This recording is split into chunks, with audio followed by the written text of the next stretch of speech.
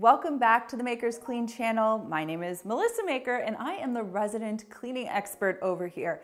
I've had a cleaning business in my hometown of Toronto since 2006. So yeah, I've cleaned a few things and I know how to waste time cleaning and I know how to save time cleaning and I know how to get really good results. So that's why in this video, I want to talk about all of the different ways that you can use microfiber to clean and how much easier it makes cleaning. So let's get into it. To get that high polish shine on a mirror, I'm using my glass and electronics cloth folded in quarters.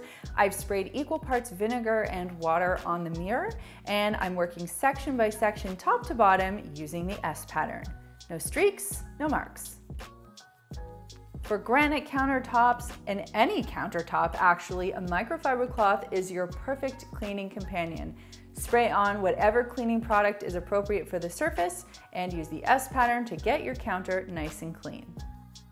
To get that professional high polish shine on your sink, I'm using our fluffy utility cloth to get rid of all of that moisture and all of those streaks.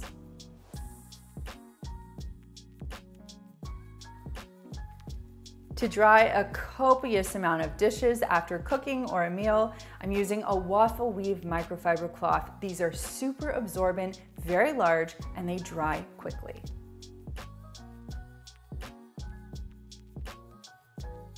This truly is the way that I have cleaned my bathroom floor for years. I take the microfiber cloths that I use to clean my counters and sinks, and by hand, I wipe the floors. I use 2 general purpose microfiber cloths to do this, and I catch the baseboards on the way as well. Of course, microfiber cloths are great for dusting, and you generally want to use them dry. That way you're not gluing any of the dust to a surface with a product. If you want to wipe the surface with a product, you can dust first, wipe second. If you're doing a maintenance clean on your tub, so there's not a ton of soap scum, but you just want to give it a nice wipe down, spray it with an all-purpose cleaner or a tub and tile cleaner, but instead of getting out your sponge, just wipe it with an all-purpose microfiber cloth. To clean glass, whether it's in your kitchen or anywhere else in your home, you can spray glass cleaner onto the surface and use a flat weave microfiber cloth from top to bottom just to get rid of any streaks or marks. To polish your faucets, you can spray it with an appropriate cleaner and use a microfiber cloth to quickly buff everything clean and dry.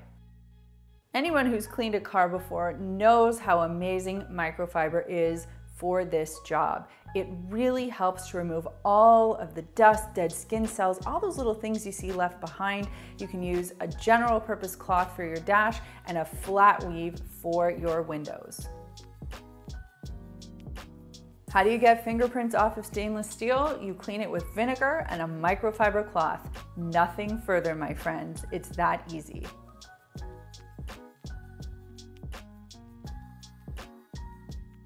To get your glasses perfectly clean, spritz some glasses cleaner on there, get yourself a flat weave microfiber cloth and clean each lens. A flat weave cloth means you won't see any scratches or marks left behind.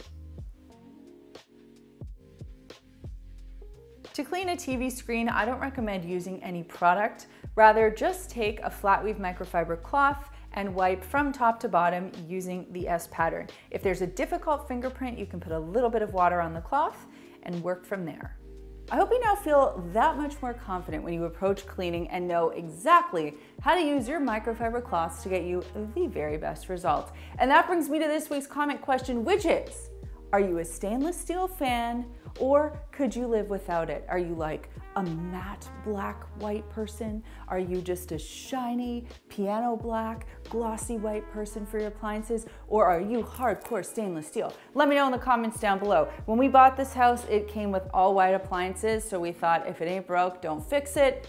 And then they started to break, and then we had to start fixing things, and then it was COVID and things weren't totally available, so we had to get a white dishwasher. Bottom line, we're moving to stainless steel. We miss it, and I kind of like the look, but I know it does require a little bit of extra maintenance for cleaning. So let me know your thoughts in the comments down below.